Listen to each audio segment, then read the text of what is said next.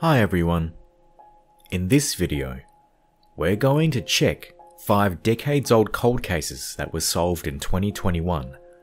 Welcome to Mysterious 5.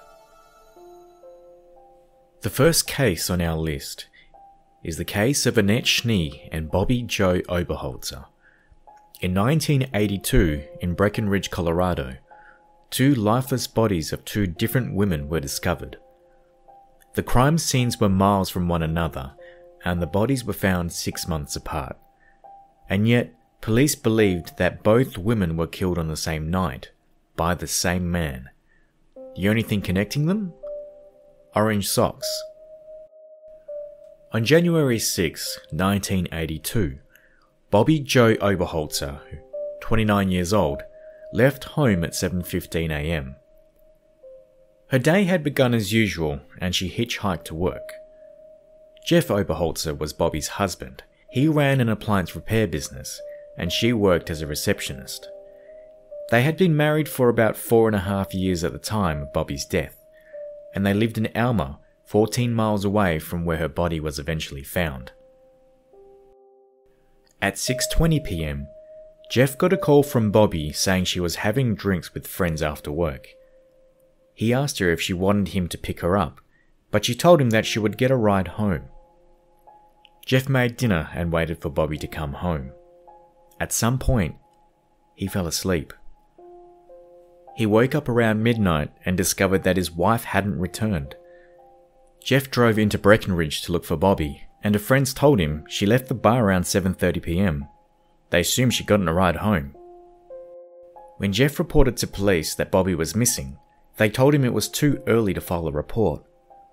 Finally, he drove back home to wait for his wife. The next morning, a farmer who lived 30 miles outside Breckenridge found Bobbie's driver's license on his property. When Jeff and 2 friends were on their way to pick it up, they made a disturbing discovery. Something blue in a snow-covered field. It was Bobbie's backpack, the one she always had with her. Next to the backpack was one of Bobbie's gloves, spattered with blood and several bloody tissues. Jeff's friends helped him organize a search. 2 hours later, they found Bobbie's lifeless body, more than 15 miles from where her backpack was discovered. She'd been shot twice. Her house keys were found at the scene. At the crime scene, police found 3 intriguing clues. The only footprints near the body were from Bobbie. A plastic cord was tied around one of her wrists, and a single orange sock was found nearby. The same day Bobbie Jo's body was found, another woman, Annette Schnee, 21 years old, was reported missing. Annette was a cocktail waitress in Frisco, Colorado, and like Bobbie, often hitchhiked to and from work. Because of the similarities, both cases were immediately connected by the police. Investigators questioned Jeff about Annette. At first, he denied knowing her. However, after seeing her picture on the news, he recalled meeting her once. Jeff claimed he had once picked up Annette when she was hitchhiking, and he had given her his business card, but he had never seen or heard from her since that day. He also denied any involvement in her disappearance or Bobbie's death. On July 3, 1982, 6 months after her disappearance and 13 miles away from where Bobbie Jo's body had been found, Annette's body was discovered. Police were shocked with the discovery that she was wearing the match for the orange sock.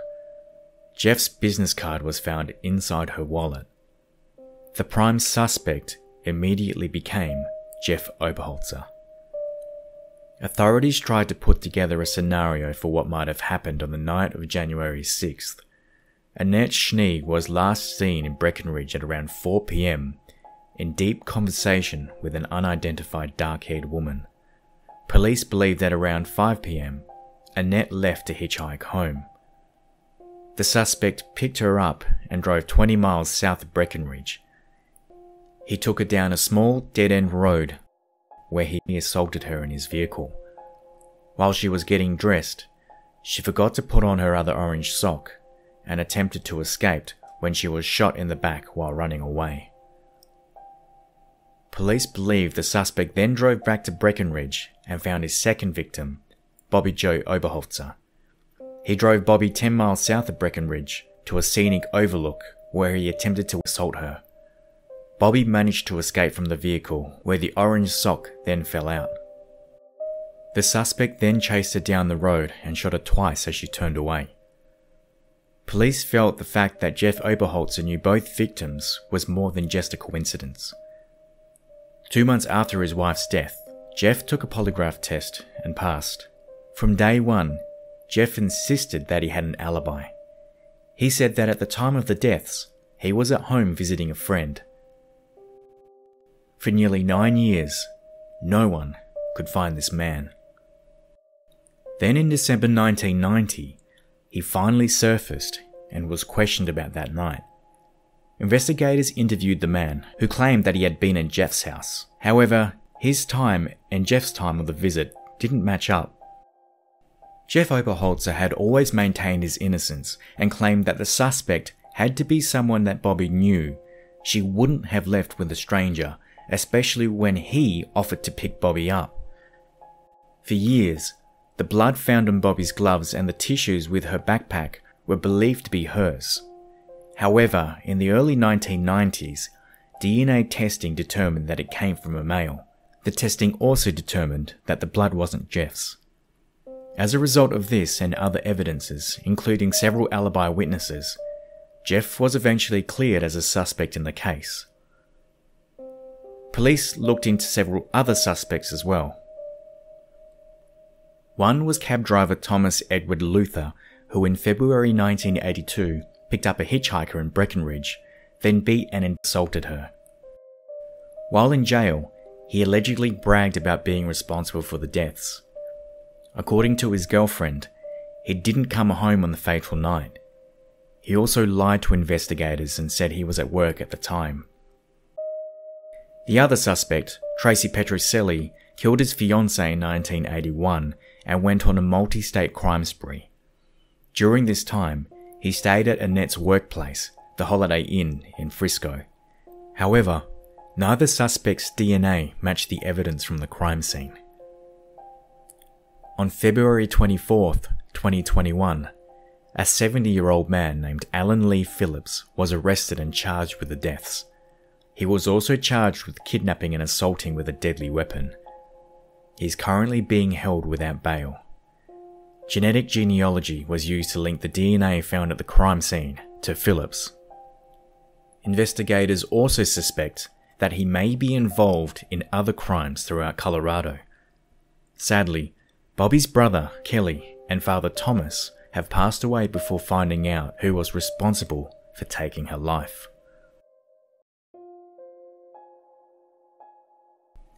Next on the list is the case of Gayle Barrus. On October 9, 1988, Gayle Barrus was spotted leaving a coffee shop in the early hours of the morning, accompanied by a man. This was the last time Barrus was ever seen alive. She was a 30-year-old single mother of 3 from Michigan. Life was hard, and she worked at 2 different local bars to be able to survive and take care of her 3 children. In the early hours of October 9, 1988, between 3 and 4 a.m., Barrus was spotted leaving Speed's coffee shop in Battle Creek, Michigan. She was accompanied by a dark-haired man, and that was the last time anyone saw her alive.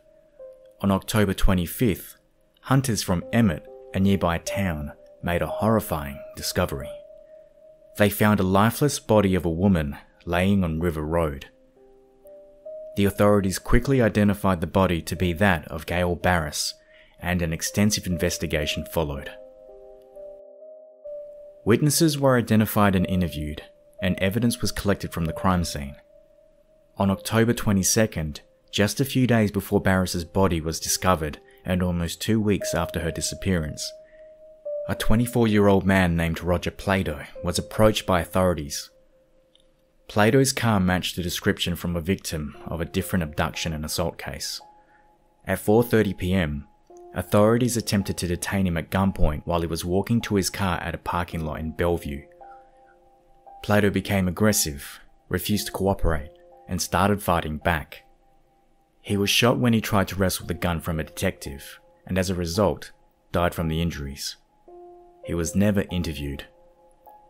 Authorities performed an autopsy, and a blood sample was taken before the body was cremated, which was stored at a private lab at the time. Investigators of Barrus's case turned their attention to Plato's friend and former roommate, Richard Compton.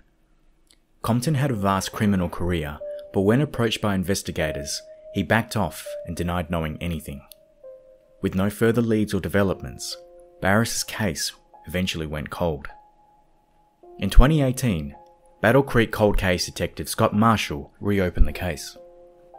One of his first discoveries was that Compton's DNA had never been tested, so made Compton his #1 suspect. After some investigation, Detective Marshall discovered that Compton had died in 2009, and his body was buried in the County International Cemetery in Austin, Texas. Compton was just 59 years old when he died. Detective Marshall got a search warrant and travelled to Texas to exhume Compton's body. After examination, it was discovered that Compton's DNA samples didn't match that found in Barrus's body, but matched previously unidentified hairs connected to the crime scene. In November 2020, a break in the case emerged, almost by luck. Sergeant Chris Bassick of the Calhoun County Sheriff's Department was taking an inventory of evidence at the department and found a vial containing the blood sample taken from Plato. On January 30th, 2021, it was announced that a state police lab connected the blood to DNA found on Gayle Barrus's body, confirming Plato as responsible for assaulting her and taking her life. It's almost likely that Compton witnessed it happening. Both men have already died, and they never had to pay for this horrible crime. However, the Barrus family has expressed their relief on finally being able to have some kind of closure. Detective Marshall said DNA technology is the future for solving cold cases. We now come to the case of Stephanie Sommers. On August 30th, 1980, Stephanie Sommers was supposed to spend the day with a nephew. They were going to celebrate his birthday and spend a wonderful day together. However, she never appeared. Police eventually found her lifeless body inside her apartment. Sommers was a 36-year-old woman who lived in Silver Lake, Los Angeles, California. She'd only recently moved there from Newhall, Santa Clarita, and she couldn't be more excited. On that fatal day of August 30th, she was at her apartment getting ready to spend the day with her 11-year-old nephew, Kelly Roberts, from Santa Clarita Valley. She was planning to pick him up and take him to Six Flags Magic Mountain as a late birthday present. Kelly got dressed up especially for the occasion, however, his aunt never turned up. Concerned, her family contacted the authorities who went to check her apartment. That's when they made the grisly discovery. Stephanie's lifeless body was laying inside her apartment. Forensic evidence was collected at the crime scene, and an extensive investigation began. Several people were interviewed. However, the leads went nowhere, and the case went cold.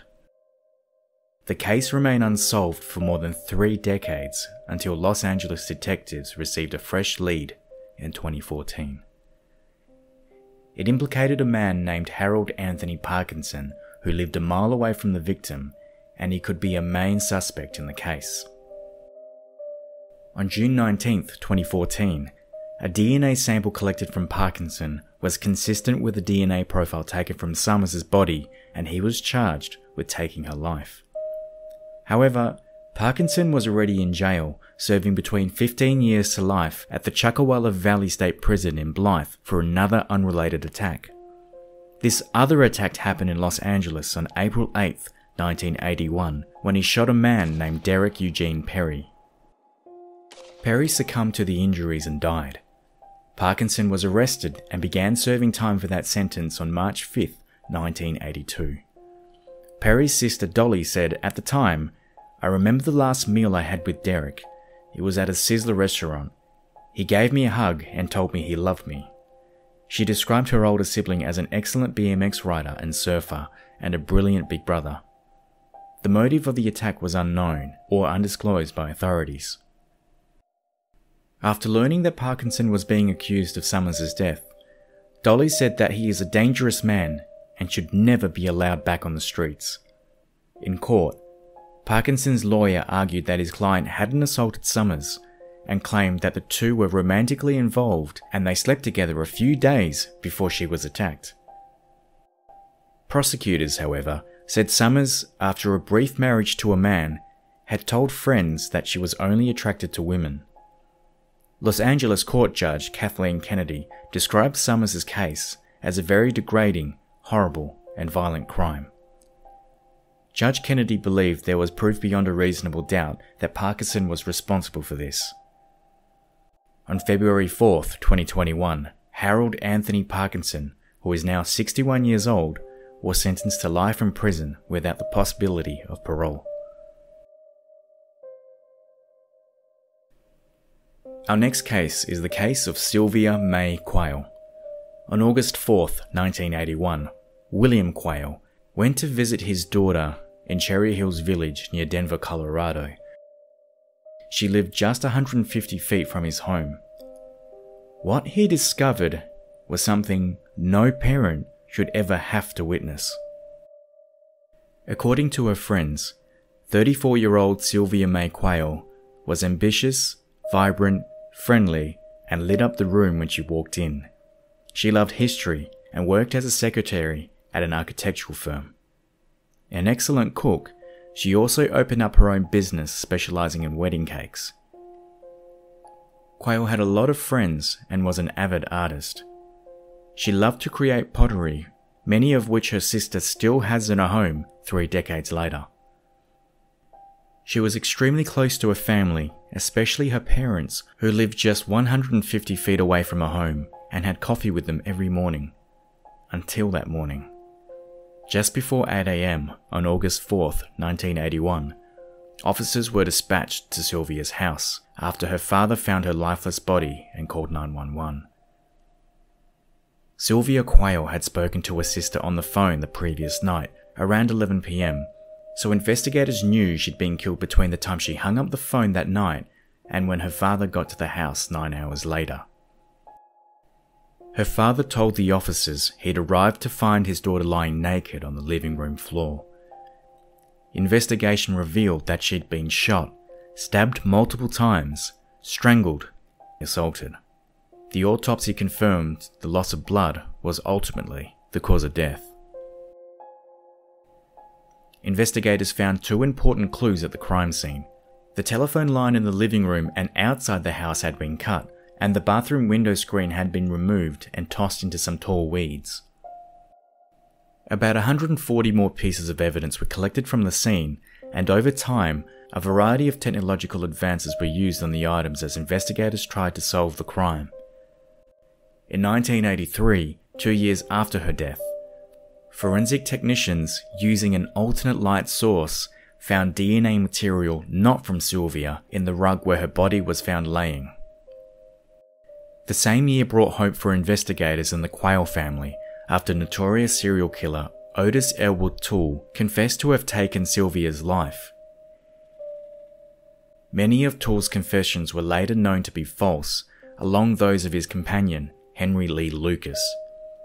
Lucas, who died in a Texas prison in 2001, claimed hundreds of victims. However, authorities were only able to confirm a handful. In 1993, the charges against Toole and Sylvia's death were dropped. At the time, DNA testing on evidence in the case had proven that Toole was not the source of the DNA found at the crime scene 12 years earlier. In 1995, a section of the rug was cut out and submitted to the Colorado Bureau of Investigation to be tested. 5 years later, the sample provided authorities with an unknown male DNA profile. However, no match was found and the case went cold. In January 2020, Cherry Hills Village cold case detectives and investigators decided to use the recent technology of genetic genealogy in Sylvia's case. 4 months later, a name surfaced: David Dwayne Anderson. At the time of Sylvia's death, Anderson, then 22 years old, lived a couple of miles away from her. Cold case detectives began investigating Anderson. One particular investigator, Robert Fuller, travelled to Cozad, where Anderson now lived, to secretly collect the suspect's DNA. Fuller was able to recover 2 trash bags Anderson had tossed into a dumpster.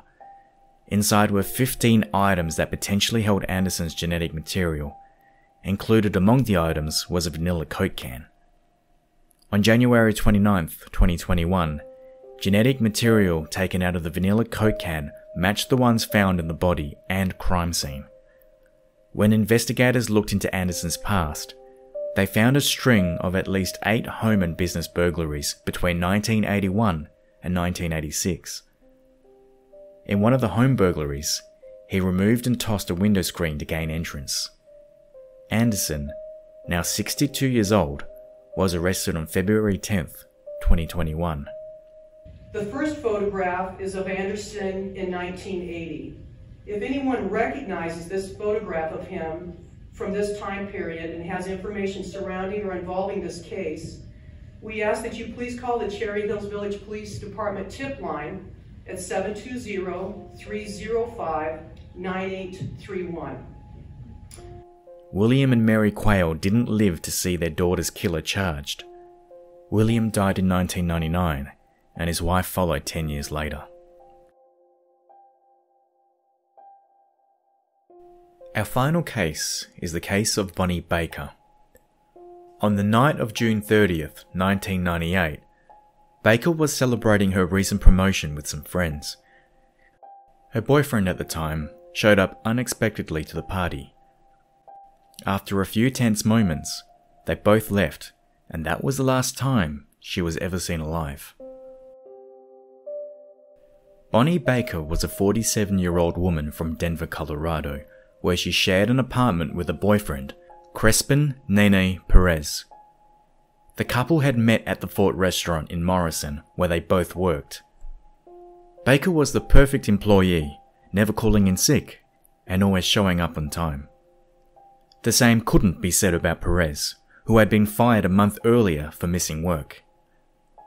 Baker decided to celebrate her recent promotion with her friends at one of their places in Golden. They planned to spend the night partying. The night quickly turned for the worse after Baker's boyfriend unexpectedly showed up to the friend's place. Perez arrived at the party and almost immediately started to make a scene. He was jealous seeing his girlfriend drinking and dancing with her friends in the living room. Several witnesses at the party later said that Perez looked as if he had taken illicit substances. His eyes were red and glazed, and he was very aggressive. He also continuously eyed everyone off at the party, attempting to instigate a fight with anyone who stared back. Baker's last known words to a friend were, "It would be better if I just go now, or it will be worse." The pair left the party early when the situation became heated. At around 8 p.m. that night, authorities received a phone call from an unidentified woman. She reported that a man had taken a woman's life in an apartment on West Louisiana Avenue. She also claimed that the man was about to drive to Mexico in a red vehicle with Colorado license plates, and the woman's body was in the trunk, which he was planning to dump somewhere along the way. When tracing the call, police found that it was made from a payphone, so they rushed to the address given. In the apartment, there were no signs of a struggle, and no one was found. The next day, Perez's car was involved in a single vehicle collision near Globe, Arizona, but he fled the scene on foot. The car ended up being impounded, and upon examination, blood was collected from the trunk as evidence. The case was shelved, but was re-investigated a year later due to possible new evidence. On July 31st, 1999, 2 boys went horseback riding in a remote part of a Navajo reservation in New Mexico. They stumbled across what appeared to be a human skull and immediately contacted authorities. After searching the area, investigators found several more skeletal remains. Despite the find, the results of the autopsy and the reason for the death remained inconclusive. The case went cold due to the lack of evidence and correlation between Baker, the missing person, and the found remains. In October of 2012, cold case detective Kenneth Klaus from Denver was assigned Baker's case and immediately called an FBI agent in New Mexico to discuss her disappearance. DNA samples from the remains found on the Navajo reservation were sent to Denver's crime lab for forensic testing. They matched samples collected from Bonny Baker. On April 4th, 2013, the unknown female caller came forward admitting that she was the one who called 911 the night of Baker's disappearance. She also claimed that she cleaned out the couple's apartment after their disappearance and before the authorities arrived, where broken plates and glass covered the floor and the kitchen table was overturned. The unidentified woman also gave a full description of the red vehicle, which was later determined to be a Geo Prism, as well as its license plate number. And according to the woman, Perez told her that night, "I know that you don't like Bonny. Something bad happened to us. You'll never have to see Bonny again because I'm going to make her disappear." This woman's relationship with the couple was not yet revealed by the authorities. Another witness also identified Perez as the driver of the red Geo from a photo lineup. After further rounds of witness interviews and forensic DNA testing, the gathered evidence concluded that there was enough ground to arrest Crespin Nene Perez. A warrant was issued for Perez's arrest, but the arrest couldn't be made as he was now living in Mexico. His extradition to the United States didn't happen until 2020. Prosecutors theorized that Baker's body was likely left in a shallow grave within a day of her disappearance. On January 27, 2021, a preliminary reading in the case was held in Denver court, and Perez faces charges for abducting and taking Baker's life. If you found this interesting, then be sure to like, subscribe, and hit the bell button. You don't want to miss out what other mysteries are waiting for you. As always, thanks for watching.